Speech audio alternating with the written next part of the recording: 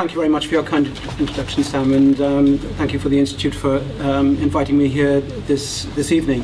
On coming here, I realised the last time I came to this area, it shows you how much I don't come here, was to a lecture by Milton Friedman at the IEA in the heyday of the first monetarist revolution, which means late 1970s, and I was a student at that time. And it made me think that was the heyday of the first monetarist revolution. What went wrong, that it's now pretty well past and we're back to monetary authoritarianism. And a subject of my book is whether there's the possibility of a second monetarist revolution and what it can learn from the failures of the first monetarist revolution. But before I get on to that topic, I'm sure when you see the title, The Global Curse of the Federal Reserve, you want to know what is the curse, what do I mean by the curse? And I think there's two senses of the word, two ideas I have in the book about this. First, at first blush, the main curse might seem to be the destruction of purchasing power parity, the fact that the dollar today is only worth 4 cents of what it was at the time the Federal Reserve opened its doors in 1914. So in a real sense, the world's been deprived of what should have been the natural hard money of the globe, from which the whole global economy would have gained. But there's a second sense, and that's more one, is more preoccupies me more in the book, of the second sense of the curse is the waves of irrational exuberance which Federal Reserve policy actions have subjected the world to at fairly frequent intervals over that 100-year history. And these waves of irrational exuberance, or otherwise called asset price inflation, have created or brought in their wake a lot of destruction. I write basically about economic destruction, but in fact the destruction can be pursued into politics and also geopolitics. And in one particular example I come to in the 1920s, that's very real. So what do I mean by the economic destruction that waves of irrational exuberance created by the Fed have left behind? There's two main forms of this economic destruction. One is the so-called malinvestment, which has long been a preoccupation of Austrian school economists, and particularly Professor Lachmann. And what we mean by malinvestment is the irrational exuberance stemming from artificially low interest rates, sets up a lot of speculative stories which seem as if they are valid, and you get investment going into areas which subsequently turn out to be white elephants, economically obsolescent. And though you can think of shopping malls, automobile factories dependent on a lot of consumer credit which cannot be sustained, houses in the middle of Florida in the 1920s or whatever. And of course this malinvestment extends to human capital too, with people who have had trainings in areas which could only be justified by passingly popular speculative hypotheses which turned out to be invalid. So all of this leaves behind it economic destruction. That concept is fairly broadly known. But nothing's new in economics. If you go back to von Mises' statement, by the time anyone says something, you can be sure you can find it somewhere else. So I'm not claiming it's new. But maybe a semi-new preoccupation in the book is the second aspect of economic destruction, which is the ailing equity risk appetites which are left behind by these waves of irrational exuberance. And think of two societies, one otherwise similarly endowed, one in which there's a healthy equity risk appetite, where people are willing to take equity risk, and another one where there's a sick equity risk appetite. if everything else is the same, the society which has a healthy equity risk appetite, where people are prepared to engage in risky activities and can finance them at a low cost of equity capital, and there's a reasonably low level of risk because the monetary framework is known, and there's not these huge waves from time to time.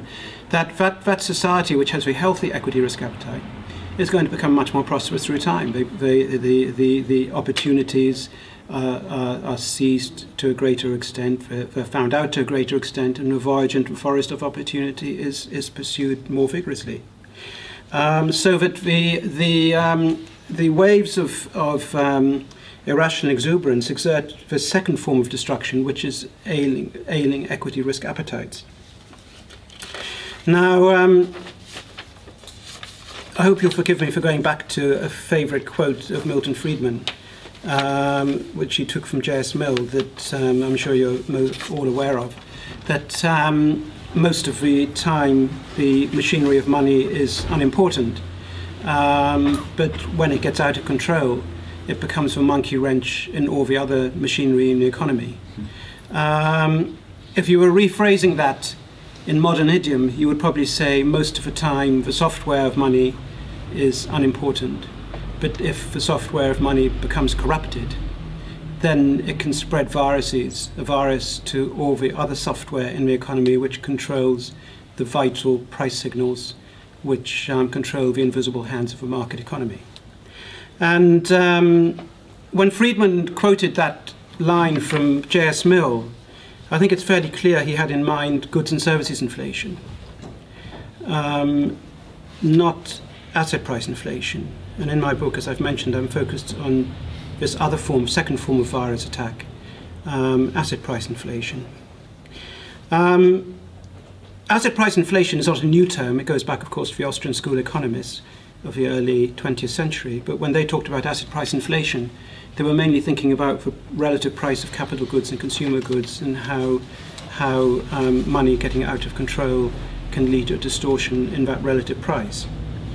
I think the new, in inverted commas, idea I'm trying to get across in this book is that asset price inflation in today's world is probably better thought of in terms of the irrational exuberance idea, which has been pioneered so much by the behavioral finance theorists, and particularly by Schiller. But where I would take difference with the behavioral finance theorists is that they in no way admit the essential monetary origins of a phenomenon they describe. If you read through Robert Schiller's book on irrational exuberance, he lists about 15 factors responsible for irrational exuberance, of which number 14 is the fact that there was a Greenspan put in the 1990s, but it's a sort of an incidental factor. Whilst in fact I argue that it's actually it's the first of all factors without which you wouldn't have anything else. How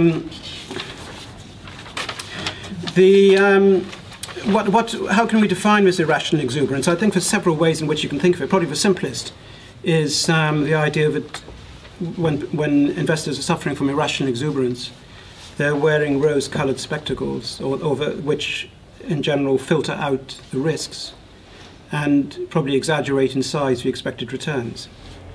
Another way of thinking of irrational exuberance is that if you think of the future as being different scenarios with different probabilities, the investors suffering from irrational exuberance are slanting those probabilities towards the more favourable outcomes, away from what objectively they should do if they were in a sober, rational mood. And then you have the definition of Schiller, which is in terms of more general social conditions and the other aspects he writes about. Now, I mentioned Milton Friedman at the start of today's talk, and I do, in fact, throughout what I have to say. And a question which frequently comes to me is, why did Milton Friedman not embrace the concept of asset price inflation? After all, he was in Chicago University. Hayek was walking the same roads as he was. He was undoubtedly aware of this concept of asset price inflation, and yet nowhere does it even get a mention in monetary history of the United States. And I think the reason for that is probably the concern which Milton Friedman had for so-called positive economics. You only discuss something if you can actually test its existence empirically. And of course, the great problem with asset price inflation is it's a very difficult phenomenon to actually test. You know, how do you actually assess whether investors are suffering from irrational exuberance and how much markets at any particular point are subject to this irrational exuberance? There's no simple metrics. You know, you may, reading Janet Yellen or some Fed officials, you may think it's a simple thing to test. You just look at the PE ratio or whatever. But of course, that doesn't tell you anything. Because sometimes PE ratios should be high, at other times they should be low relative to how much uncertainty there is out there and what the state of the world is and what the future looks like. So there's no general benchmark you can look at to tell you whether there's asset price inflation or not asset price inflation. But there is certainly an insight to be gained from Friedman in all of this, that in the same way that Friedman makes over and over again the point that there's long lags between monetary disequilibrium and when goods and services inflation appears, it's also true that there's long lags between monetary disequilibrium and the point at which any central bank official or even gifted investment analyst can be sure that there's asset price inflation. So that by the time any of the army of regulators or anyone else can realize that there's asset price inflation, the monetary disequilibrium has already been there long since. And history is full of examples of where central bank officials belatedly realize that there's asset price inflation. By the time they come to act, it only makes worse the subsequent asset price deflation. Because a key point about asset price inflation is asset price inflation burns itself out of its own accord. You know, either the rose-colored spectacles splinter because reality turns out so different, becomes more and more different from the vision they're seeing through the glasses, or it burns itself out because there's so much excess capacity and low profit rates from the dead-end activities which the irrational exuberance is producing, that profits don't match up with expectations. You can think of examples in history. By the time the central bank's Federal Reserve starts tightening policy in 1928, the Florida bubble's already burst and the real estate market's already peaking. By the time the Bank of Japan raises interest rates in 1989, the bubble would have come to an end anyhow, so they only make matters worse. By the time Ben Bernanke in 2007 pushes up interest rates, the bubble was already going to be bursting anyhow, so you end up with the aberration of interest rates at 4 or 5% in 2008 when the economy is already in recession. So you can quote over and over again this example of central banks recognizing late asset price inflation and making it worse when the subsequent recession worse.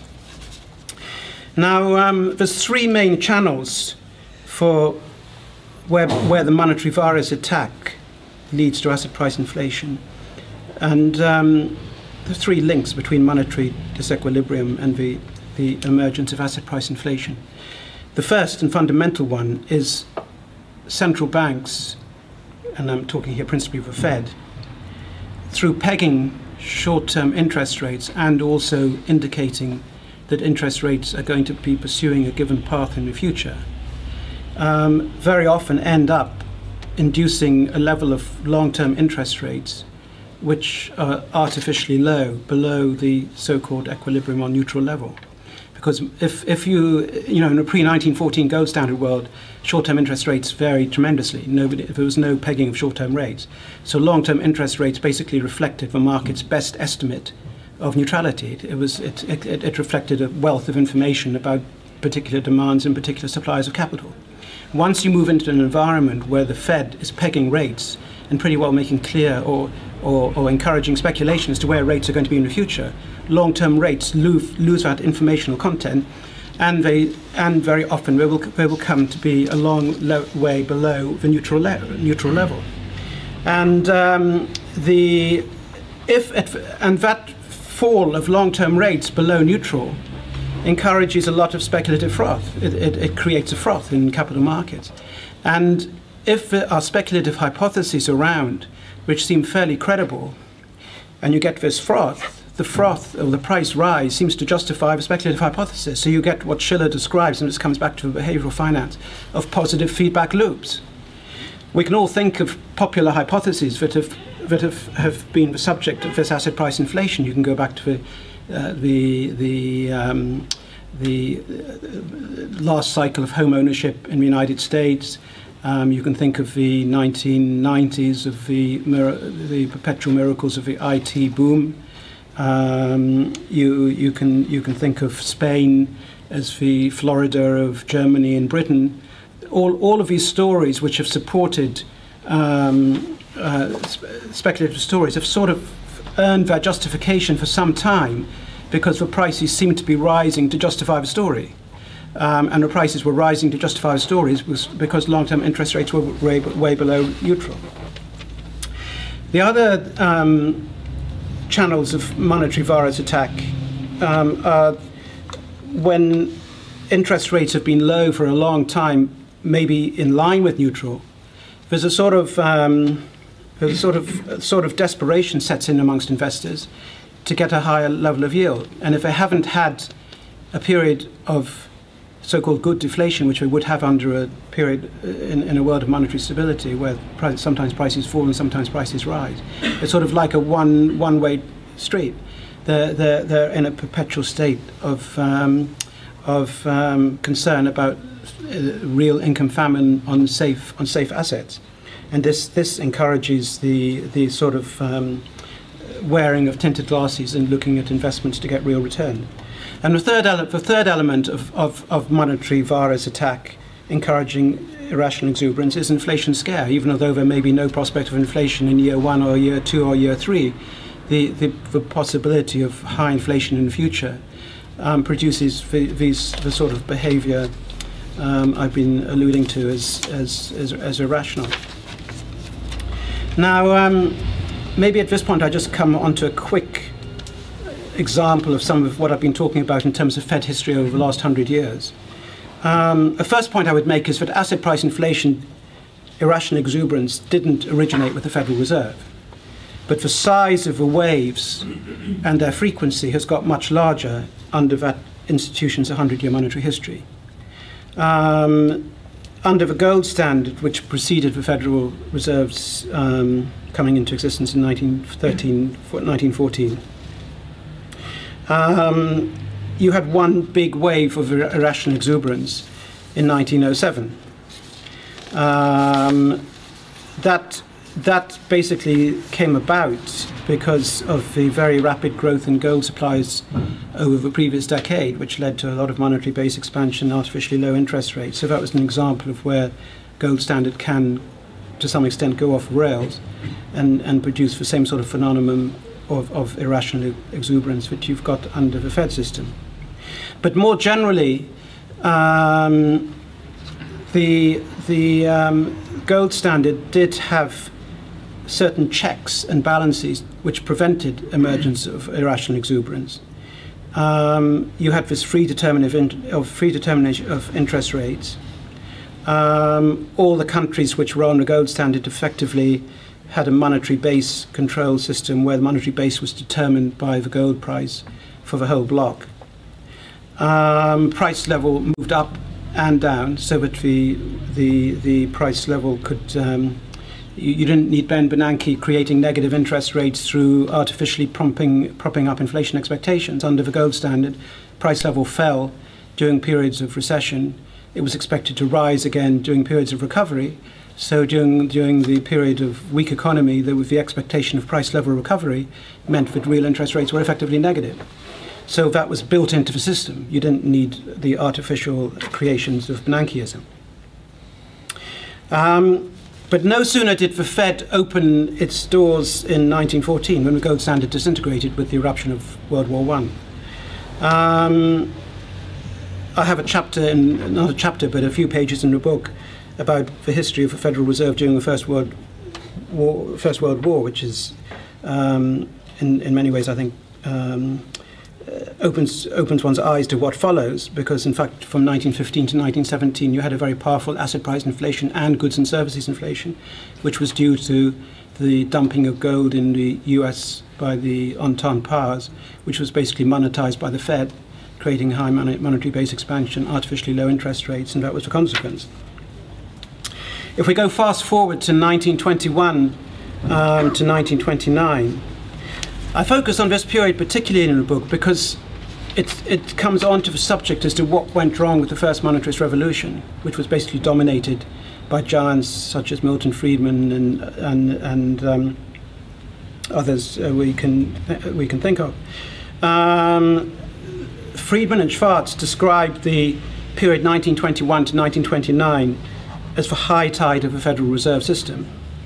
And yet if you read people like Rothbard or Mises or the other similar accounts, this is actually the low point of the Federal Reserve, one of the low points of the Federal Reserve. And I think the distinction is that, again, Friedman was not concerned with the concept of asset price inflation, but focusing on the goods and services inflation. And of course, in the 1920s, you had stable price level, because this was a period of rapid productivity growth.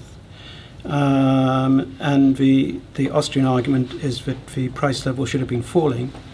But what, in fact, the Fed under Benjamin Strong was doing was stabilizing the price level, keeping interest rates artificially low as a result, because they should have been high in real terms, reflecting the revolution in technology. And of course, for the first time, because of the Fed system, the bond market became manipulated. If anyone looks at the data from the 1920s, what's striking is that during this period of rapid growth and stock market bubble, long-term bond yields were pretty well pegged for the whole time at about 3%. And that was a reflection of these pegging operations in the money market. If you'd had a system where monetary base was being controlled rigorously and interest rates were freely determined in the bond markets, you would have had bond yields which could have been several percentage points higher. Now, the corollary of all of this was that investors, this was a very frothy period in asset markets. Investors were desperate. They saw the froth as evidence of some of the speculative hypotheses around, and they also wanted higher yields. And what you have to recognize about the 1920s was that from 1924, the second largest economy in the world, at that time was Germany, entered the dollar area. It effectively pegged its currency to the dollar in 1924. But Germany had come out of a period of war and hyperinflation, total destruction, and the equilibrium level of interest rates in Germany was presumably very high. Given that the rates were artificially low in the United States, there became a huge demand from US to buy German bonds, German credits, German everything. And of course, the fact that rates were low in Germany, below net neutral level in Germany, meant that to some extent you got a lot of froth in Germany. Real estate prices in Berlin went up 6 times in 4 years, pretty well, between 1925 and 1929. So you had this gigantic credit bubble, asset bubble in Germany, basically being created as a hang-on, as a reflection of the U.S. monetary disequilibrium. And of course, that was doomed to burst, which it did. When it burst, today we have all discussion about Greece going bankrupt. It wasn't Greece going bankrupt in 1931. It was the second largest economy going bankrupt in the world, going into autarky and over a political abyss. So if you think of the effect of that in the world economy or in the United States, it had to be tremendous. And I think that's something which doesn't feature sufficiently in a lot of the historical accounts of that period. Now, just before coming on to the modern time, I think there's one more example of interest for the Fed for today from the 1930s, and that is the often quoted example of the Fed derailing the recovery in 1936, 1937 by pushing up reserve requirements too early. I tend to see that as a myth, because what you actually have from 1935 onwards is that the Fed was creating massive expansion of monetary base, not under QE, but as a result of gold inflows.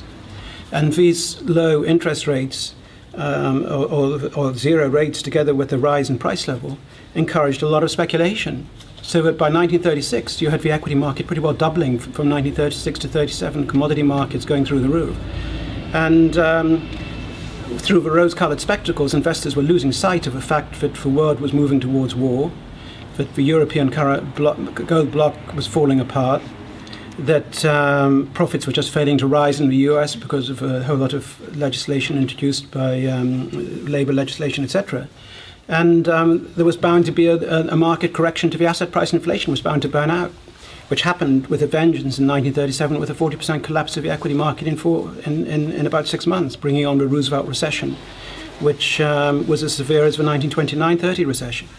So I think when you look at that period, that's an example of asset price inflation created by the Fed, even when the economy seems to be quite weak. And if Janet Yellen or the army of regulators had been around in 1936, they certainly wouldn't have diagnosed asset price inflation. But there was asset price inflation nonetheless. Now, fast forward to the sort of present period. I'll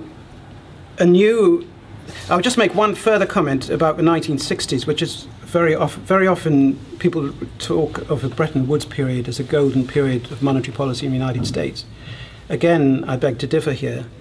I think what you had through the night from the period 1953 to the late 60s or mid 60s was actually US had rapid productivity growth. The whole world had rapid productivity growth. This was a boom period, and yet the Martin Fed at the time was essentially keeping interest rates fairly low. They were allowing inflation in the United States to run at about 2% per annum, when in fact, through a period of rapid productivity growth, price level, if anything, should be stable or falling. The rest of the world had even faster productivity growth in the United States, so their price, and so for there to be any sort of stable price level internationally, the US actually would have had to have some fall in its price level. Instead of which the Fed was persisting with running a policy which created inflation at 1 to 2%. And in fact, for his credit, Arthur Burns, who later got reviled in many respects, wrote a book at the end of the 1950s criticizing the Fed for running monetary policy inflation at 1% rather than 0. And the tragedy in many ways of that Martin period of low inflation was, first of all, it created massive asset price inflation. If you look at the period 1962 to 67, stock markets pretty well trebled in 5 years. That was a period when Warren Buffett made his first billion, when you had titans of real estate growing. And of course, all of that ended up with a fantastic crash in 1969 to 73. So that was another huge example of asset price inflation in the United States generated by Fed policy. The new element which came in the 1970s was and the end of the Bretton Woods system was that the Fed more and more changed into being a currency war machine. So that you saw the Fed deliberately at various stages keeping rates below where they should be and manipulating long-term interest rates essentially in pursuance of a currency war agenda. And again, an example I pick out of that in the book is where you come to Plaza in 1985, where essentially Paul Volcker signs up to a Plaza Accord to devalue the dollar and force other currencies to appreciate, although the other currencies weren't doing anything wrong. I mean, the yen and Deutschmark at the time were completely free market currencies with no exchange controls or no manipulation. But essentially, to get the currency down, the dollar down, and reduce the so-called US current account deficit, the Volcker Fed abandoned monetarism, kept interest rates artificially low, and of course by 1987 you had the stock market bubble and crash. And beyond that you had the real estate bubble all around the world. And of course that percolated on to Japan with a fantastic bubble and crash in the Japanese economy. Maybe in a question and answer session I can take more on where this all leads in terms of the history, although I would mention that under Bernanke in the last few years, the currency war machine aspect of the Fed has become more important than ever before. I mean, this is the first Fed president on record who's actually defended openly currency war as a good thing, in the sense that if you look at his various comments, he says that currency war essentially has a more powerful income effect than substitution effect, meaning that other countries gain more from the US recovering than what they lose through the devaluation of the dollar. But to round up, what cure can we imagine for this curse of a Federal Reserve in terms of these waves of irrational exuberance on the world? And I have several recommendations in the book. First is that inflation targeting should be dropped altogether in favour of price level stability over the very long run. Second, deflation phobia has to be treated.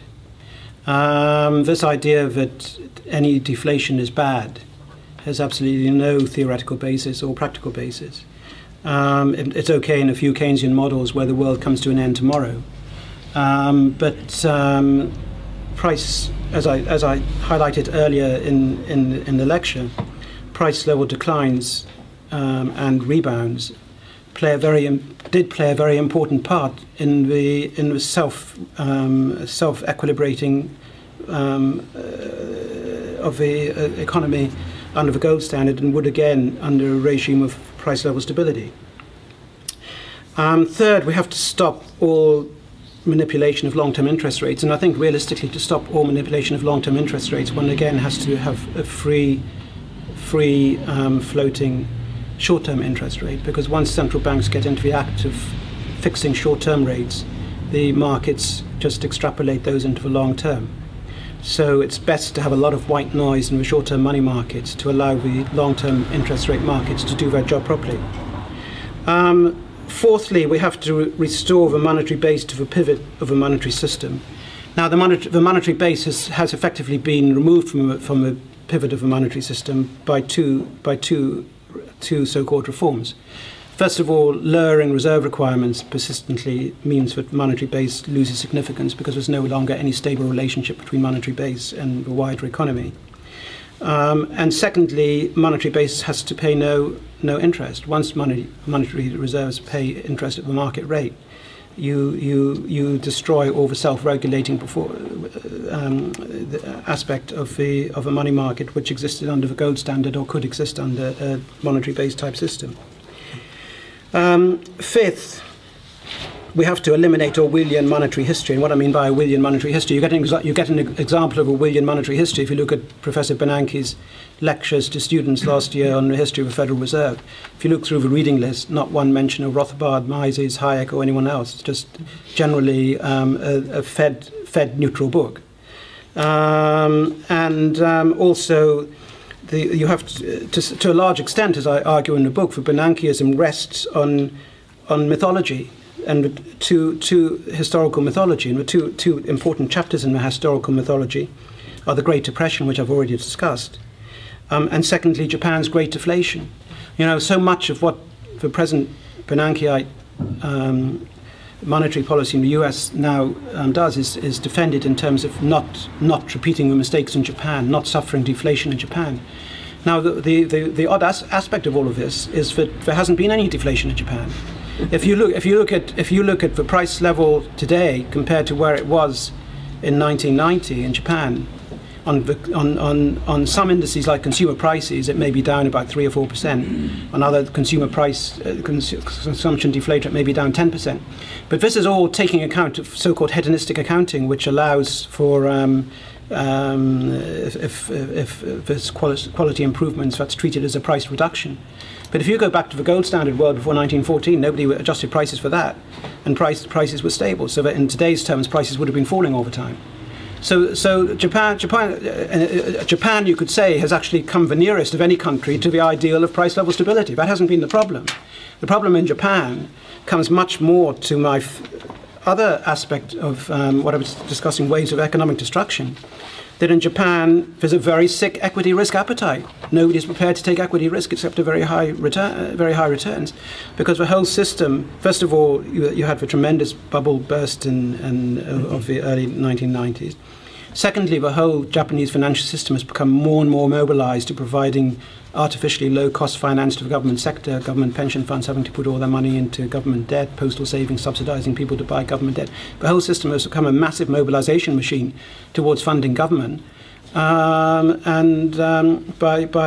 Conversely, equity risk-taking is implicitly penalized. And that's a real problem with Japan.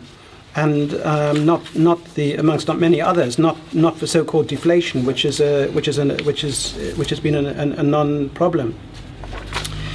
And finally, why am I even optimistic that there's going to be eventually a second monetarist revolution in the United States? On the positive side, we have to say there are political forces in the US which are deeply dissatisfied with the present monetary regime. A big problem has been there's been no academic doctrine to rally round. In the 1970s, the first monetarist revolution essentially had the benefit of a growingly recognized academic doctrine to fit. I think a key question in predicting whether there's going to be any monetary change is actually coming back to the question as to is Bernankeism and the present Bernankeite monetary experiment going to end up with the 1937 moment? You know, if one imagines that so much asset price inflation has been created by the Fed and will continue to be, that it will all end up bursting at some stage and will be a equivalent of Roosevelt recession, that's clearly the moment which is most propitious for a monetary regime change. It's by no means assured, because everything depends on the timing. If the asset price inflations are booming and the economy is booming in 2016, there's no swing in the political pendulum. So, like any revolution, or Napoleon said about his generals, the most important quality was luck. That's also true of revolutions. What I would say is that this a key condition of this second monetarist revolution to succeed where the first revolution failed is to recognize this key importance of asset price inflation, which was not recognized in the first monetary revolution. I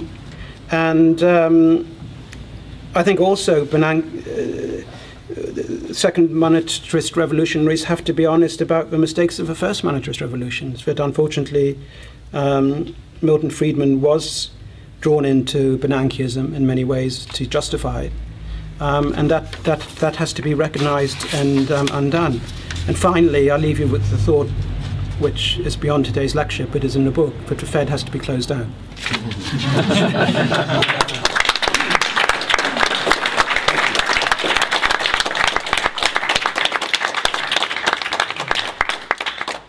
Great, thank you very much. If I could just get an idea of how many people want to ask questions. If you have a question in mind, if you could raise your hand, then so we have 1, 2, 3. So I think we'll just go first for this question, and then I'll come to you at the back. Here, so go ahead. I'm just going to your point about trying to distinguish asset price inflation bubbles, and you say how difficult it is, and people say how difficult it is. I just wondered whether or not there was any link to the growth of broad money, or whether that was too distorted to identify it, because certainly if you look at the 2005 to 2007 period in UK, Ireland, whatever, and look at the broad money picture which was being ignored, you'd have had a heck of a good indicator of something very much up, and there was big asset price inflation then. So is that helpful in any way? It's certainly an indicator which you would look at, and the BIS in looking at various indicators of bubble, and particularly in work with China, growth of credit or broad money over a particular interval is one of the so-called indicators. But I would also caution that if you'd done that sort of work in the 1920s, you wouldn't have found anything. I mean, that's after all why Friedman called the 1920s the high tide of a Federal Reserve System. But the monetary disequilibrium at that time wasn't apparent from the broad money indicators, but it was apparent if you looked at monetary base, in the sense that if you go carefully through the monetary base data, that was growing somewhat fast, taking account of the Federal Reserve's system of reserve requirements and the shift of monetary base towards the city banks, which had lower reserve requirements, and time deposits which had lower reserve requirements. So, but also the other aspect of the monetary base situation in the 1920s was that the Fed came in and created large swings in monetary base growth so as to stabilize short-term interest rates. So, for example, in the early 20s, during a business cycle recovery, they were actually pumping up the monetary base to some extent to quicken the recovery. 1927 they came in and actually withdrew monetary base or slowed it down to influence the exchange rate with sterling. So it wasn't a steady state growth, but the way in which it was actually manipulated was to stabilize short-term rates, which had the very harmful impact of leading to this manipulation of long-term rates down, which again allowed the bubble to go on. So that's an example of where looking at broad money wouldn't have picked any of that up. Great, I'll take 2 questions at a time now. So first question at the back there. Yeah. So thank you for your talk. Do you think it's possible, based on agreeing with your understanding, to use that to formulate an investment strategy, or do you think that because you still don't know when the asset bubbles are going to increase or decrease, actually it's not really very helpful for investors?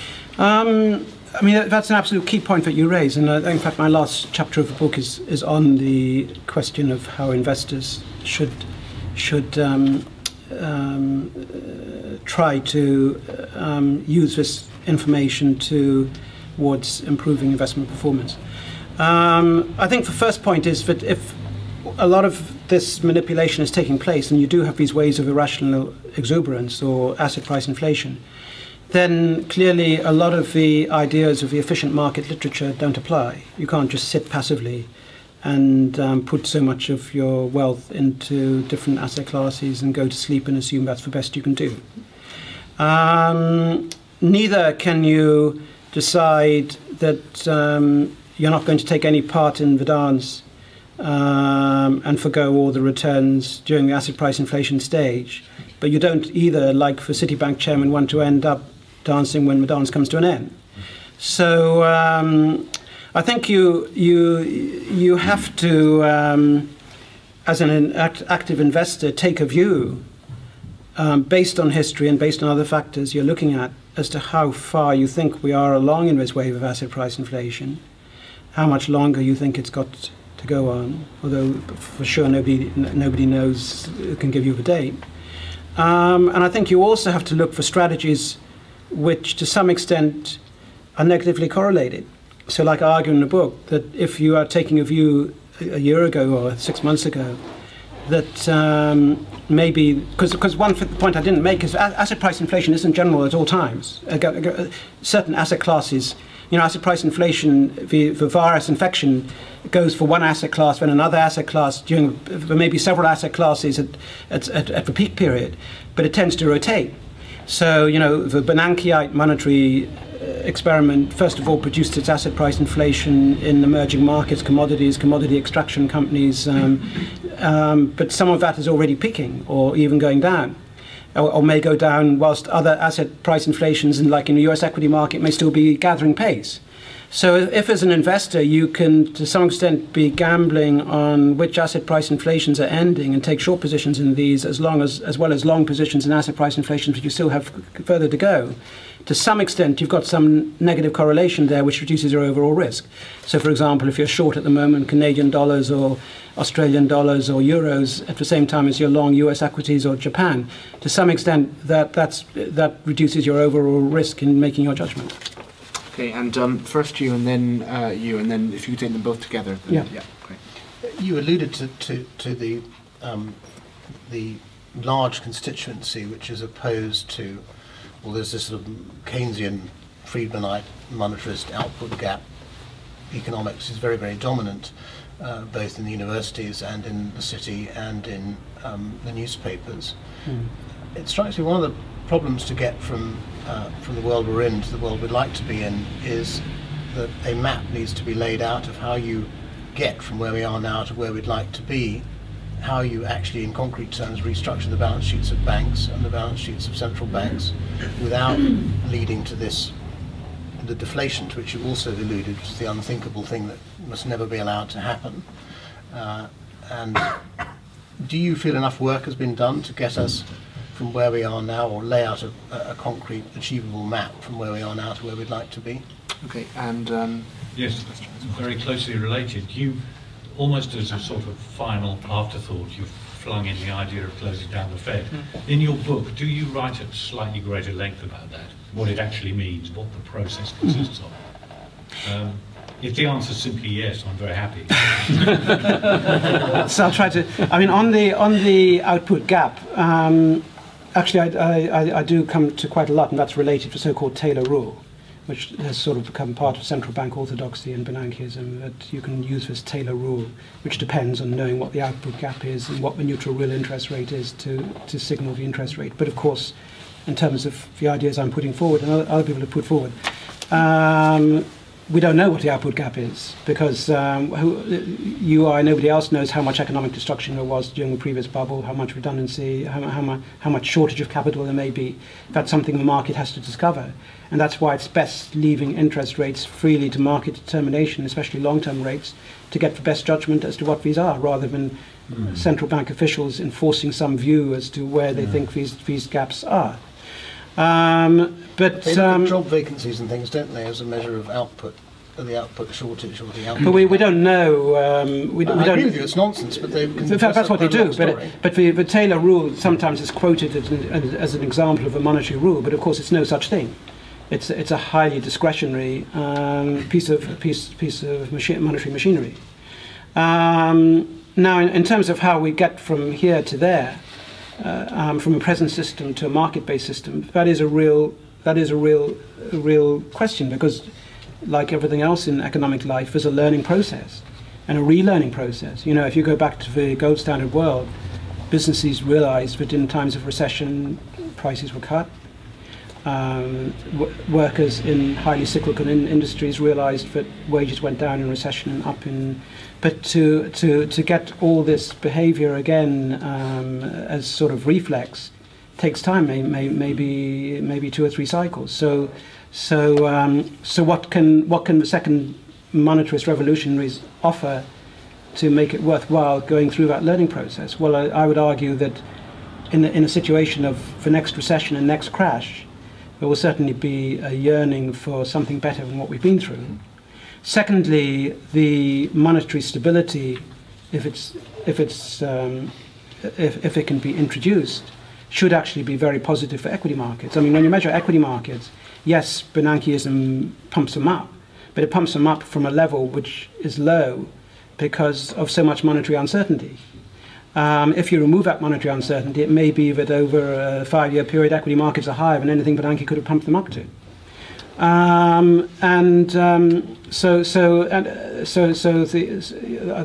would put that as the sort of offsetting benefit. As far as the Federal Reserve abolishing goes, you know, it's a real issue here as to, and I know Robert Pringle, who we worked together a lot on the third chapter of a book, which is to do with the next monetarist revolution. We sort of discussed a lot between ourselves. Is it really realistic to have a monetary-based system, even without the Fed, which doesn't get corrupted politically, and is the only real alternative gold standard, even although we know that from history, gold standard did have some periods of asset price inflation like 1907, and even though we know that there's all the problems of fixed exchange rates and everything else, I sort of came down more on the side of yes, it's possible, but to have a monetary-based system, but without the Fed, which means that you would have to have something like a US Monetary Institute, which under strict constitutional rules was only allowed to vary rate of monetary-based growth according to certain criteria, and as much as possible these were fenced in constitutionally, so it wasn't a matter of simple majorities in a parliament or a congress. This was and that you would do away with the whole maestro concept of Bernanke or Greenspan or anyone else by just having one year terms or 2-year terms. If you think of a Bank of England before 1914, the governor never operated for more than was there for 2 years, and then it was somebody else. You know, you have to get as much as possible away from these discretionary policy makers. So yes, I mean, I do go into that in the book. Although I must say, even now, I don't have. You can't have 100% confidence in whether that will be corrupted or not. Well, I'm not so much concerned with whether it's a good idea as what exactly the process consists of. So the process will consist of having a high reserve requirement on all bank liabilities, no interest paid, and a fixed rate of expansion of that monetary base, which could only be varied according to certain strict conditions. Because after all, in the gold standard world, you did have monetary base varied under certain situations of persistent deflation, which would lead to greater gold production, or other similar. Like a kind of modified, cleaned up version of central banking. That may be an ignorant and stupid remark. That's what it sounded like to me. Well, there's no discretion here. There's basically monetary base is produced by this monetary institute according to a strict constitutional rule. So you don't get people sitting around the table deciding where interest rates are to be, or what's going to happen to the economy, or what the best projection of the business cycle is. None of that comes into it at all. Okay, I'm going to take the last 3 questions in one go. So first you, then you, then you. Great. Okay, thank you. I would like to concentrate, if that's okay, on the more generic aspect of the hypothesis.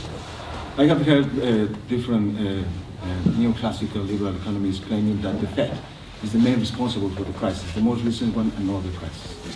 But I wonder if some elements of irrationality from investors and entrepreneurs played a significant role as well, and along with that, perhaps a degree of corruption which was enough to cause the crisis we are seeing.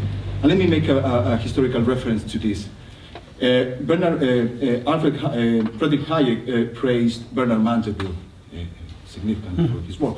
And Bernard Mandeville, which by the way was hated by Adam Smith, said, we all are self-interested people, but we are knaves as well.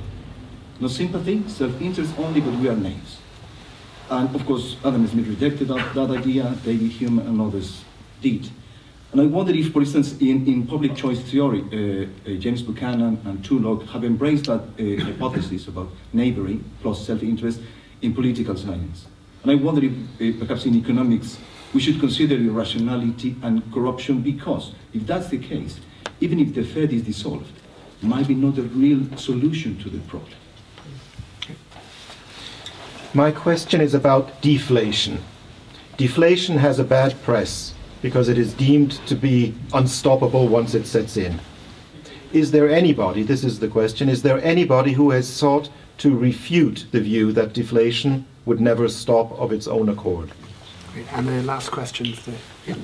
Two, I mean... no, pick the best one. Best question, the yeah. assumption that we're all playing the same game, it seems to me that the owners of the private Fed and the parties that they represent have done very well out of this and continue to do very well out of this.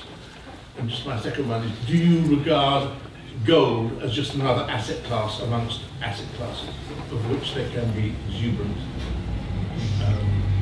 false exuberance? Okay. To come back to the, I mean, yes, clearly in any real world, there's corruption and knavery, etc., etc. But I would make the point that to a considerable degree, freely functioning markets under monetary stability disciplines that. So that if you go back to what I would call knavery, I'm sorry to mention names, but the purchase of ABN AMRO at the peak by British banks and the shareholders all going along with that, and the institutions voting in favour of it, even although we were already into the credit crunch, into the bubble bursting process. If in a monetary stability system, you wouldn't have had the bubble in equity, financial equities, which allowed that to take place. The financial equities market would have been disciplining much better what these financial institutions were doing. But in an environment where everything seems to be going up, they lose that disciplinary function. In terms of deflation, I mean, yes, in the pre-1914 world, you had periods of deflation, periods of inflation. Nobody was concerned about deflation because everyone realized that it was temporary and that in the long term prices were stable. So if they were coming down now, they were going up in the future. And that was in fact how the system got back to equilibrium, by creating temporarily periods of negative real interest rates. So, and you even had that in the 1920s. If you go and look at the 1921-22 recession, that's effectively how the US pulled itself up. And of course, alongside that mechanism, the equity market played a key role, because the equity market rose in anticipation, and that fueled the upturn in investment spending. So that would certainly, I think. But again, one has to get that message across. Yes, but that was the question. Is there an economist who is arguing deflation does not go on forever? Definitely. I mean, there is the sort of Bernankeite concern that once deflation sets in, you get extrapolative expectations of deflation. And to some extent, you've seen that occasionally because of historical events. You know, in 1933 or 1930, you know, by the time you got the double whammy in 1931 of Germany defaulting, what normally would have been a rebound in 1931-32 developed into a second recession with even more deflation. And then there's a problem of these statistics that, you know, and learning that just because prices have been going down for some time doesn't mean they will continue to go down. It may be that there's just been a sequences of negative shocks, but you would expect them to go up in the future. But I mean, as to who's making these points, I guess certainly Austrian school economists are making that point, and it's one which is well accepted. And sorry, I have to apologise if you just remind me of the two questions again. The private owners of the bank have done very well out of it, and secondly, gold as an asset class. Yeah, I mean, in terms of private owner, I mean, yes, I mean, you have and I think this is what you mean, that Wall Street does very well out of Bernankeism so long as you're in the upwave of the asset price inflation. Clearly, they don't do well when you come to asset price deflation. But during the asset price inflation, you have a very close interest between Bernanke and Wall Street. As regards gold, yes, I do think gold is a very distinct asset from other commodities. That it's got qualities that allow it to be money, which other commodities don't have, and that's why it will always be distinct as that asset. Well, great, thank you very much. The book is on sale tonight for £15, The Global Curse of the Federal Reserve. Don't take my word for it, it's been reviewed extremely positively. Every review I could find gave it a stunningly good review, so it's well worth a read, well worth a pick up, and better to get it tonight than to get it for £60 tomorrow on Amazon and regret. Maybe buy 3 copies, you know, one for each of your family or something like that. But Brendan, thank you so much, you've been an excellent speaker. The small gift we can give you, this is inflation-proof, an Adam Smith tie, and we hope that you'll wear it and remember us, and come back and speak to us again soon. So thank you very much. Thank you.